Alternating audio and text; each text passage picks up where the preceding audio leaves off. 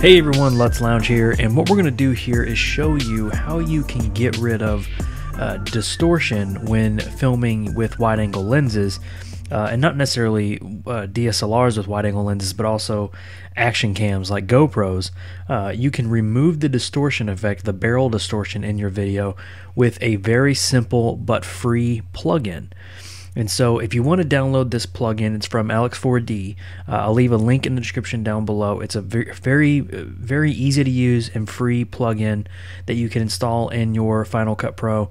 And it's a very quick fix for removing distortion. And I'm going to show you how to do that in this video. Okay, so once you download the plugin, you're going to run the installer that comes with it, and it's going to put it in your video effects browser.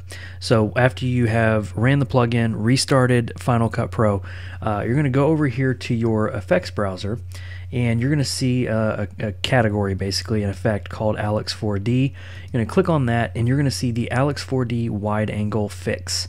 And so basically this is just like any effect that you would apply to your video. You can click and drag it on over to your clip. I'm going to start with this clip here, and as you can see, as soon as I drag it over, it immediately corrects that curve in the video. So if I toggle this off right here, you can see that we have a major barrel curve right there, and then we'll click that on and it corrects it.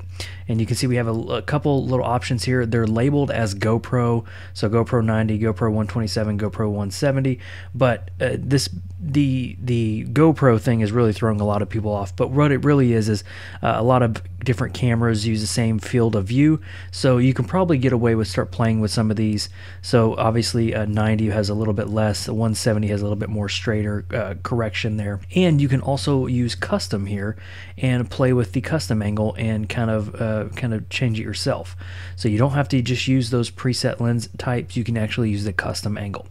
So you can see, we'll go back here to the 170, it immediately corrects it. If we go to a couple other clips here, this has a very nice straight line. If we were to turn this off, you can see that bend there, and it takes it from looking like a GoPro footage like it would be, and it takes it to looking more like a professional photo or professional video that you would take with higher end cameras. So we can go over to this option here. This is a little bit less dramatic, but again, we're going to click on over here and it'll automatically apply its fix. But you can see we even just fix a little bit of that as well. It's not, again, this one's not as bad as the first one, but it does a very good job of fixing that barrel distortion. And then we'll just use this last one. This one's kind of a cool one. This is like an FPV drone type simulation, so you know, most likely they were using some sort of GoPro here. But if let's go to this point in the video here, we'll drag this over, and you can see we correct that there, so it looks pretty straight, pretty horizontal with the horizon there. Turn this off and turn it back on, you can see the difference there. So in this option here, you have the custom option that you can change. You can also add grid lines. This will help you kind of straighten up your custom correction if you were going to do it that way. You can also rotate the grid to kind of match the horizon that's in that specific part of the video, and you can also change the colors of the grid lines.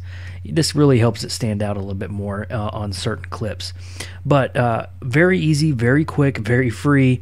You can also donate as well to use this plugin. But it's a fantastic plugin, very easy to use, and I'm certainly glad I found it because you know, GoPro footage is very popular, and this is a great way of turning that footage into looking less like a GoPro camera and more like a regular traditional you know, mirrorless or DSLR camera that you would take video with. So thank you guys for joining me in this video. Check out the link in the description down below. That'll link you to the free Alex4D wide angle fix plugin for Final Cut Pro.